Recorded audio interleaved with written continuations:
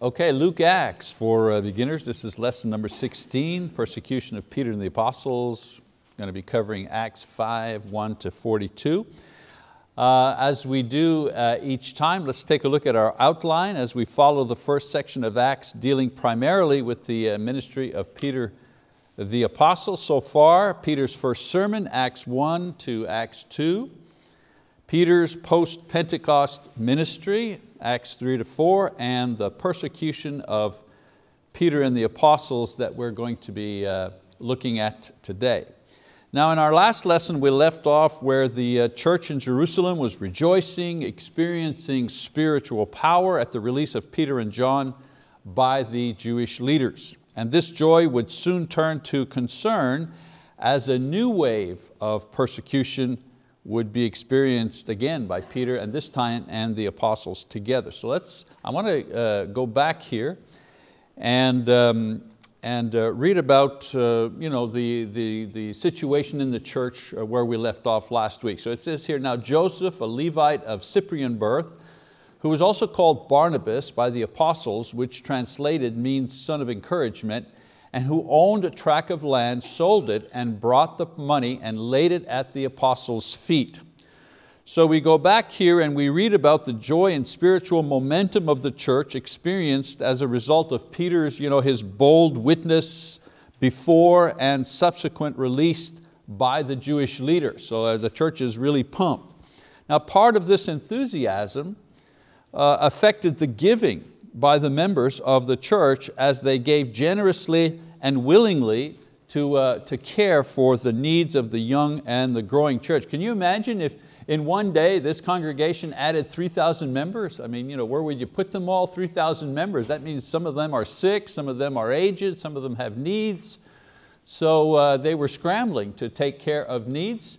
And different individuals in the church were stepping up to meet the needs of the church, and they mentioned here Barnabas as one of those individuals that sold a piece of land and brought the proceeds to the apostles for the use of the church at that time. So into this spirit of generosity, Luke inserts an unusual episode of fraud perpetrated by a husband and wife who were also members of this very same assembly. So we jump into chapter 5 now and read the following. It says, but a man named Ananias with his wife Sapphira sold a piece of property and kept back some of the price for himself with his wife's full knowledge. And bringing a portion of it, he laid it at the apostles' feet. But Peter said, Ananias, why has Satan filled your heart to lie to the Holy Spirit and to keep back some of the price of the land? While it remained unsold, did it not remain your own? And after it was sold, was it not under your control? Why is it that you have conceived this deed in your heart? You have not lied to men, but to God. And as he heard these words, Ananias fell down and breathed his last. And great fear came over all who heard it. The young men got up and covered him up, and after carrying him out, they buried him. So I want you to note a couple of things about this action and why it was so serious. First of all, they were pretending to duplicate the giving done by Barnabas. In other words, sell a piece of land and give all the proceeds of the sale to the church. Secondly, Luke mentions that both the man and his wife together plotted the fraud in advance. They planned to sell the land, keep a portion for themselves, and then give the balance to the church, pretending that they were turning over all the proceeds to the church. Now the sin was not the fact that they kept some of the money for themselves. Peter said that the land and the money, it was rightly theirs, it was in their control. They could choose to give whatever they wanted to give. No, the sin was creating the lie concerning their giving. They pretended to give all of the proceeds, but in fact kept some of it back for themselves. Now, the gravity of the sin was not based on them keeping the money, but as Peter states, believing they could lie to the Holy Spirit and think they would get away with this kind of fraud.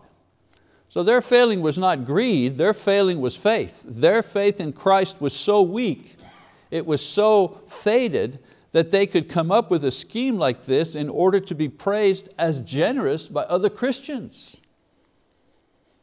So Ananias dies instantly, goes to judgment without a chance to repent, chance to grow. Note the effect on the church is no longer enthusiasm or spiritual power, but fear. Fear for what has just happened before them, and possibly fear as they search their own hearts and actions for signs of greed and insincerity. Isn't that what happens? Again, I keep coming back to this idea. It's so human. Something happens to somebody in the church or whatever, and we think of ourselves, say, oh wow, I wonder if that was me. And it gives rise to a lot of soul searching. So let's keep reading. Verse 7 says, now there elapsed an interval of about 3 hours, and his wife came in, not knowing what had happened. And Peter responded to her, tell me whether you sold the land for such and such a price. She said, yes, that was the price. Then Peter said to her, why is it that you have agreed together to put the Spirit of the Lord to the test? Behold, the feet of those who have buried your husband are at the door, and they will carry you out as well. And immediately she fell at his feet and breathed her last, and the young men came in and found her dead. And they carried her out and buried her beside her husband. And great fear came over the whole church and over all who heard these things. So note that Peter gives Sapphira a chance to confess the wrong, to repent, to receive forgiveness.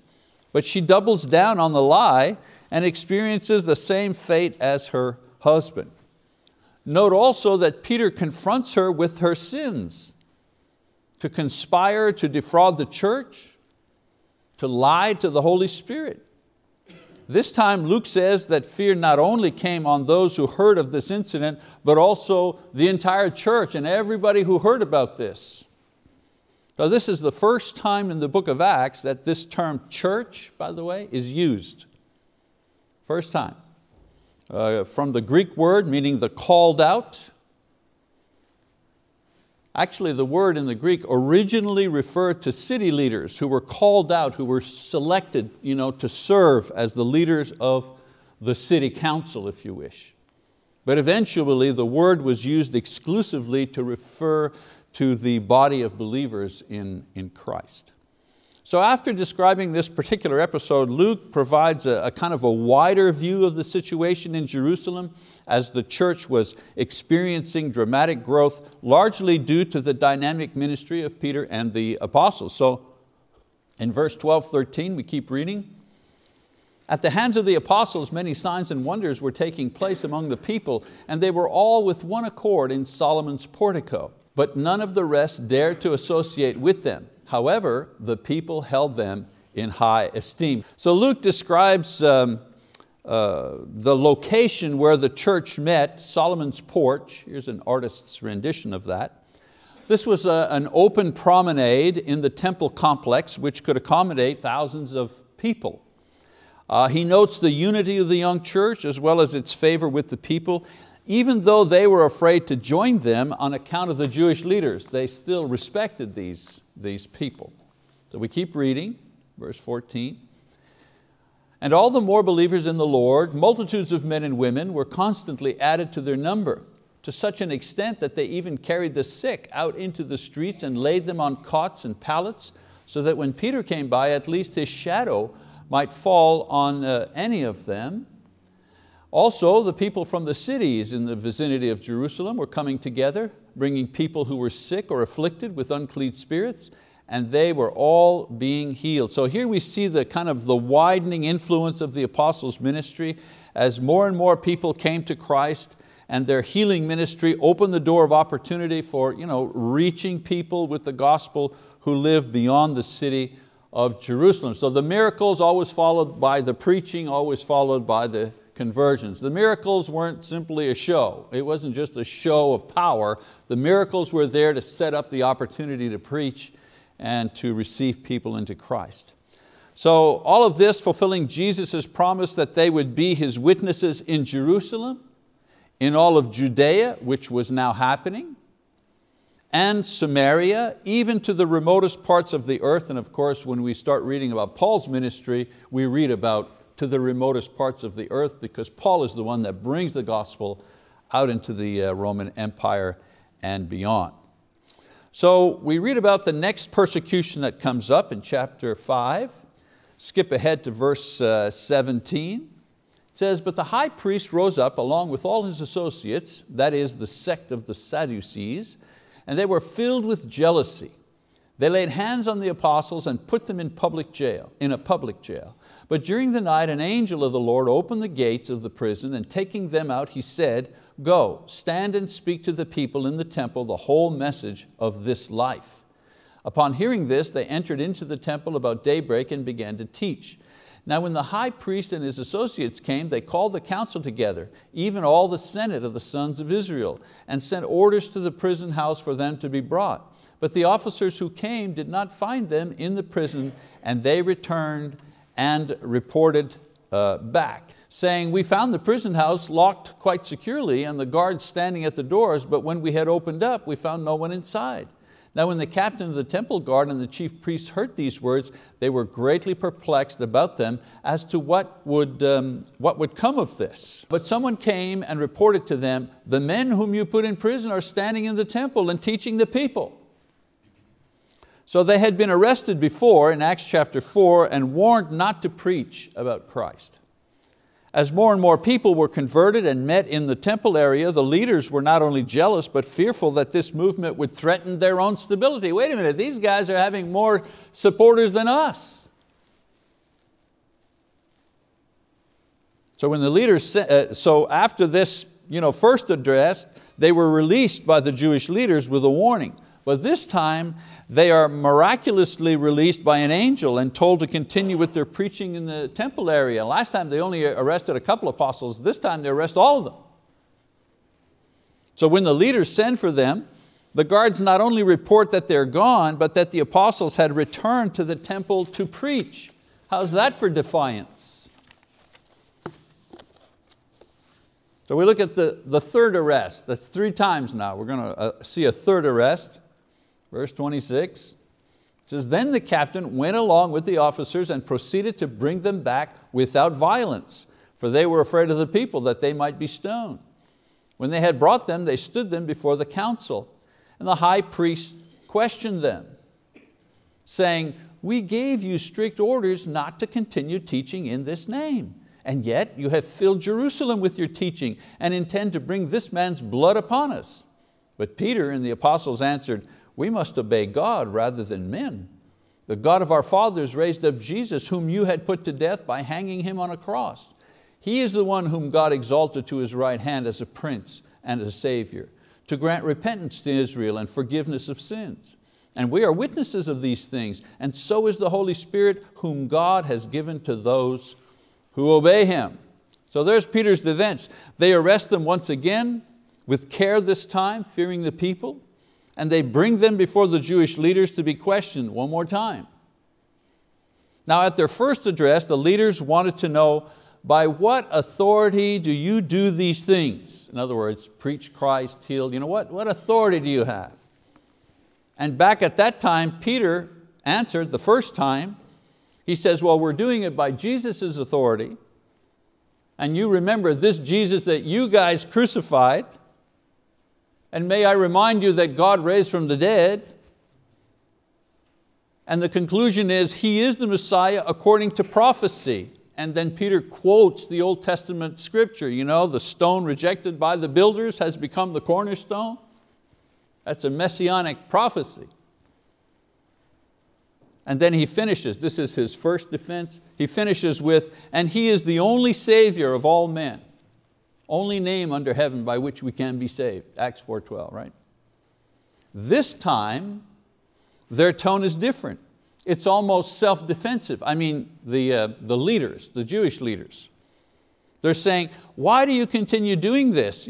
Preach and heal. Do you want to have us bear the guilt for Jesus' death?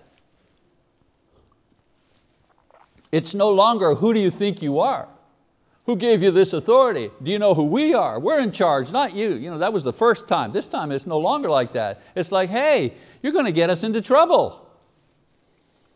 They were being disingenuous since they knew exactly what they had done in order to force Pilate into executing Jesus. They don't even, do you notice? They don't even mention his name.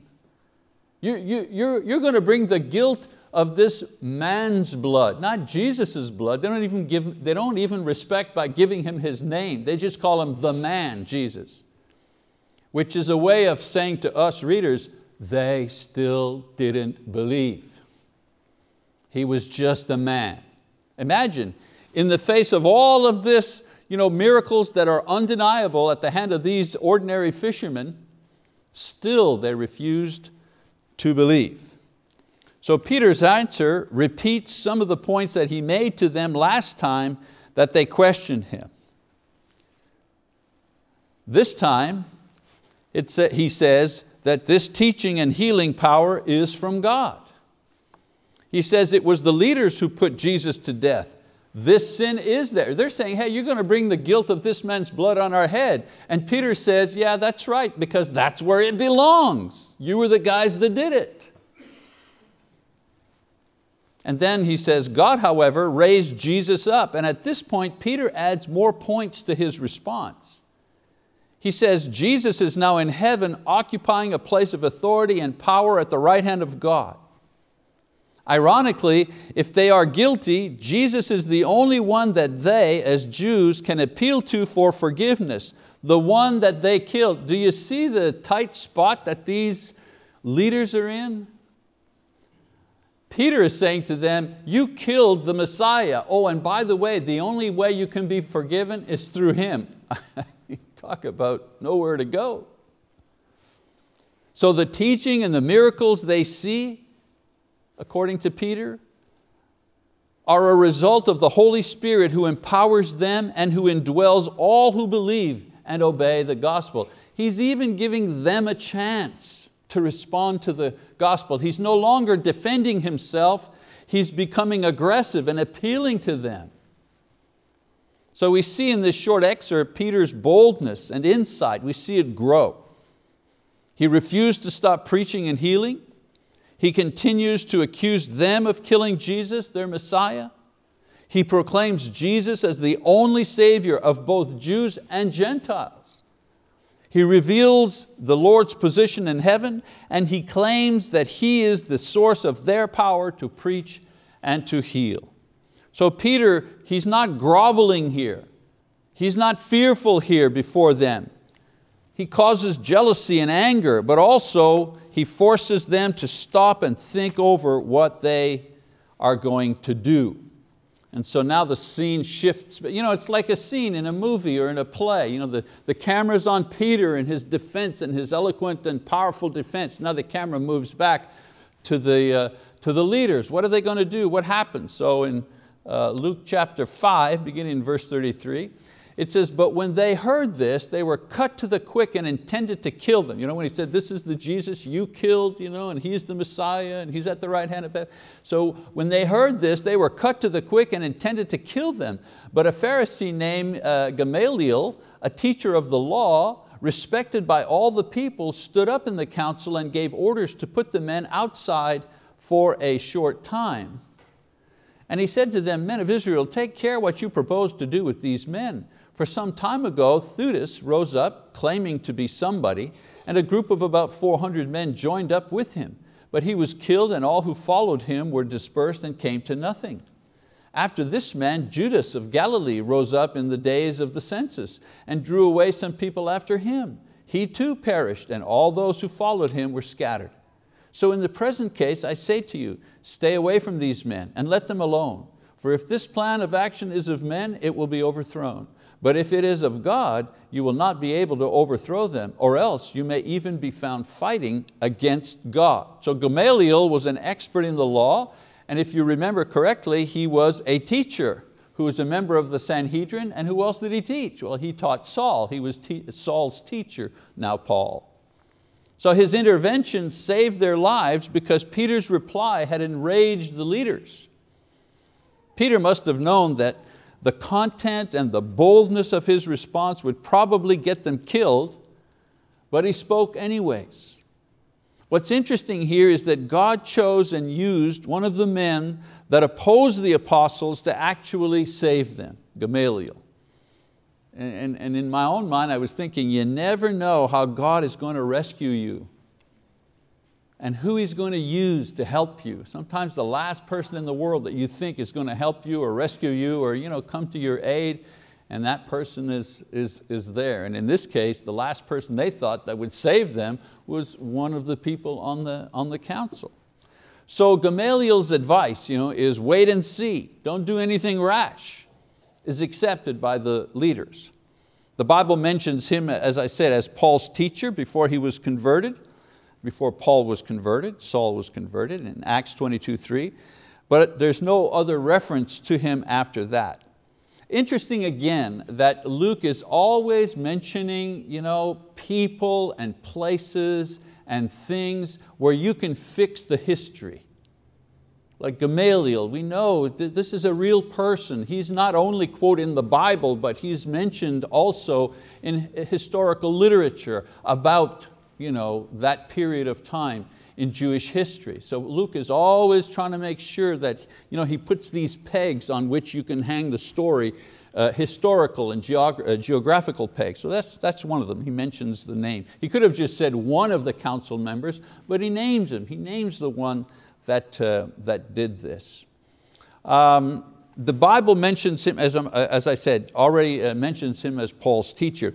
Now, according to Photios, a 9th century church leader, Gamaliel was eventually baptized along with his 2 sons by Peter and John and died in 52 AD.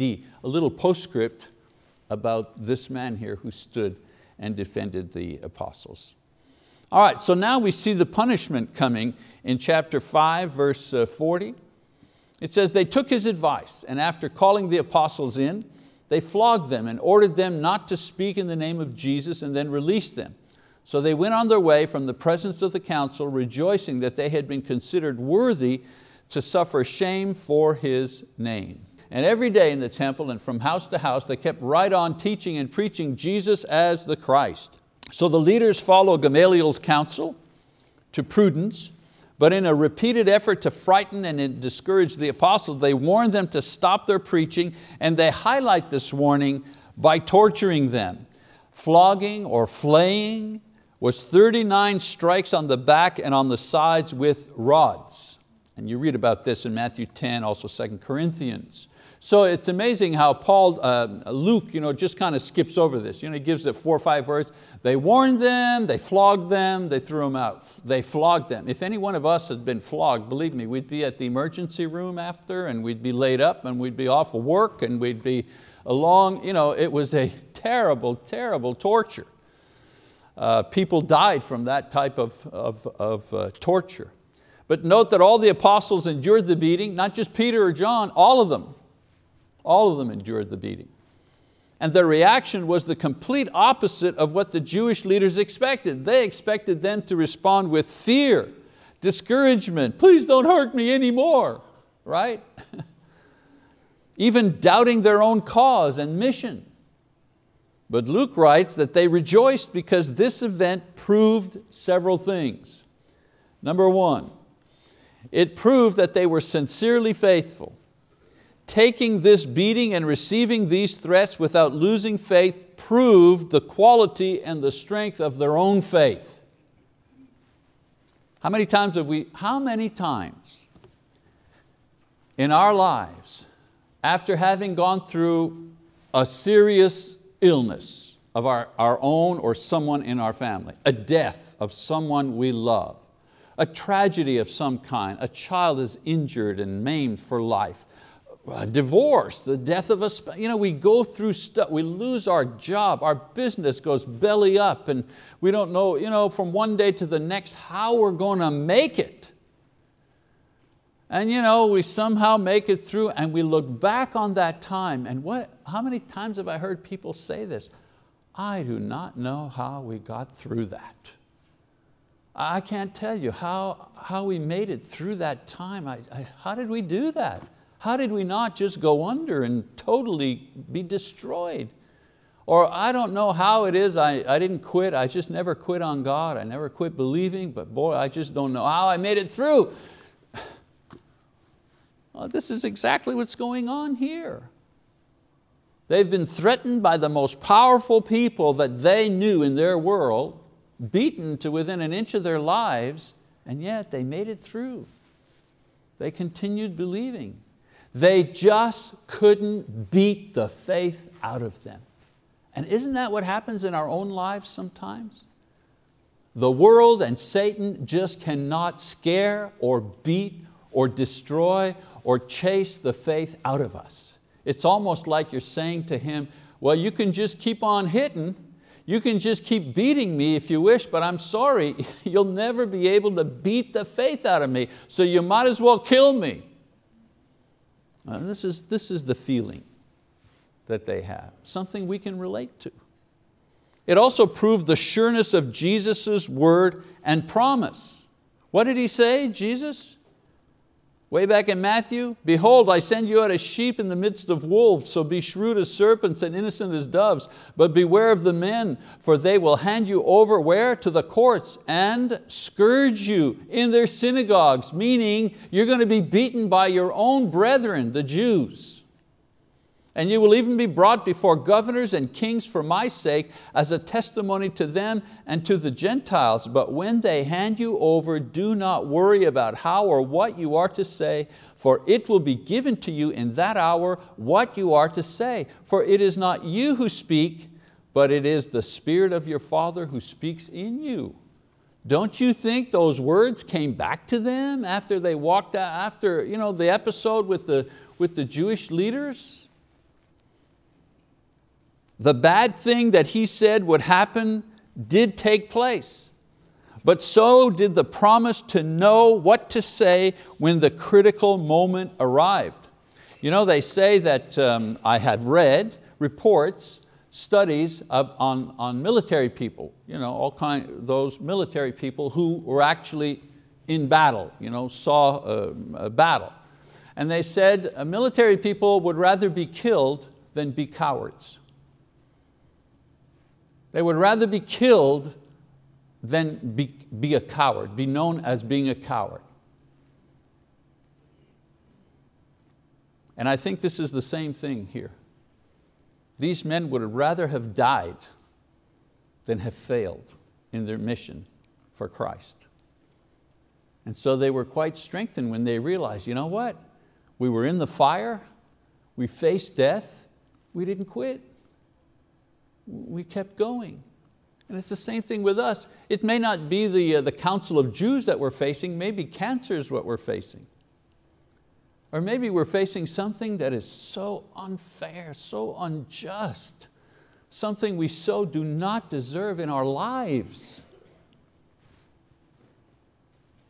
And somehow God gives us not the eloquence or the words, but He gives us the faith. He gives us the strength or the courage. Not to overcome the disease, sometimes the disease takes us out. No, He gives us the strength to remain faithful, whether we live or whether we die, whether we win or we lose, we stay faithful. Another thing that this episode demonstrated to them, it demonstrated the weakness of the opposition. Peter had now spoken before the Jewish leaders twice, and both times they had no response, no counter argument to his preaching of the gospel. These supposed teachers, wise men, leaders of Israel, had no answer to the accusations and proclamations of a humble fisherman from Galilee, untrained. And God considered them worthy or faithful enough to suffer for the name of Christ. He considered their faith strong enough that He allowed them to suffer, knowing that their faith would not break. When it says that God won't give us more than we can handle, that's not a physical thing. No, He won't give us more than we can handle without losing our faith. That's the breaking point. The breaking point is not where you start to cry, I can't take it anymore. That's not the breaking point. The breaking point is, I don't believe in God anymore. That's the breaking point. And God promises, I won't allow the evil one to put something on you that'll break your faith. They didn't invite rejection and violence, but when it happened, because of their faith, they were fully assured that they were following Jesus' lead, who also suffered for doing God's will. Since the beating was administered in the presence of the Sanhedrin, the Jewish leaders, the joyful reaction of the apostles must have been disquieting to these men looking on. What do we have to do to these guys to get them to quit? We nearly beat them to death and they're rejoicing. So Luke ends this section by noting a new element in the development of the early church, and that is house-to-house teaching and preaching. This was probably done for two reasons. First, the congregation was becoming way too large to minister to by coming together in a single place. They had thousands of people. Eventually, believe it or not, there's a point where a church gets just too big to minister to. These 20,000 member churches, they're corporations. And usually the way that these huge churches manages is they break it down into smaller, you've got really small churches all integrated into one. So this was their problem, it was just getting unwieldy. And secondly, to avoid the mounting opposition of the Jewish leaders who control the temple area where the church met. Imagine going into the St. Peter's Cathedral in Rome and starting to have Bible studies there. And you start to have Bible studies, and we start going down to the river and baptizing people and then bringing them back to St. Peter's Basilica. I'm not disrespecting St. Peter's Basilica, but imagine if something like that happened. Eventually, the priest or the bishop in charge of that area would say, who are you people? What are you doing here? Well, this is kind of what is happening in the temple area. They're starting to become disruptive. They're too big. All right, a couple of lessons from this particular passage here. Lesson number one, God knows. I know that's, you all know that, but God knows. Peter knew about the deception of Ananias and Sapphira because it was revealed to him how? By God's Spirit. It's amazing how believers who should know better think that they can hide their sins or motivations from God. In the end, it is not our spouses or friends or even ourselves that will judge us. It is the all-knowing God who will judge us. What does it say? But I tell you that every careless word that people speak, they shall give an accounting for it in the day of judgment. That is a very scary thing.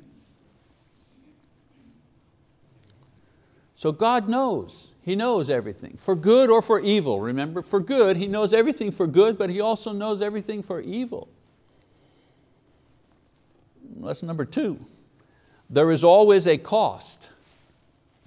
Luke writes that many were becoming Christians, but the majority of the people, even though they respected them, would not join them. It's nice that they respected them, but respect does not save you or forgive your sins. Faith and obedience, that's what forgives you.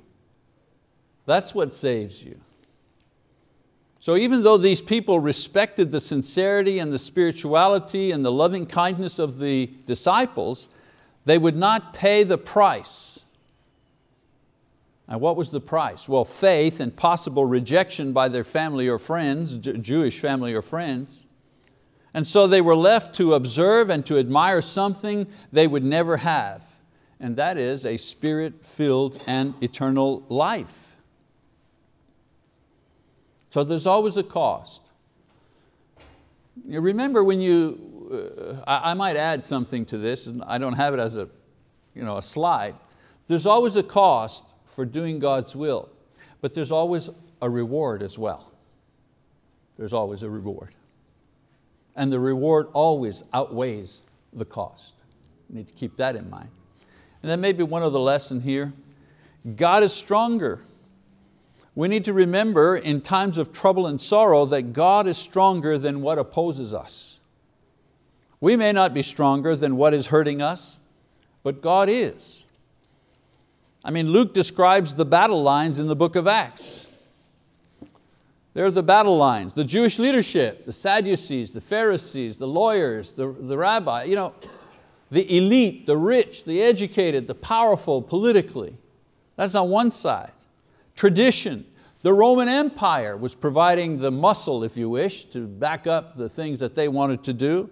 And the pagan world was there. That was on one side of the equation. The other side were 12 apostles and a young church. So with the blessing of hindsight, we know that each of these were eventually overtaken to make way for Jesus' word and His church. The Jewish leadership, well, the nation was destroyed in 70 AD. By who? By the Romans. And eventually the Roman Empire itself, a couple of centuries later, crumbled, and yet the church still continued to grow. And the pagan world, well, it's still there today, but Christianity is still there today as well. God is always stronger. John says, "You are from God, little children, and have overcome them, because greater is He who is in you than he who is in the world." 1 John chapter 4, verse 4.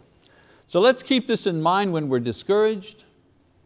The Spirit of God that dwells in you is greater than the spirit of the one who rules this world. This may not always be evident, but the final proof of it will be when He strikes the final victorious blow by raising us from the dead and thus destroying the evil one and all that opposes us once and forevermore. And do we not look forward to that? Amen. All right, let me give you the assignment next week, chapter 6, verse 1 to chapter 7, verse 60. Please read up on that. As I mention each week, I don't read the whole, we just don't have time to read all the text in class, but I would appreciate it if you would read the text so you know what I'm talking about. All right, thank you very much. That's our lesson for today.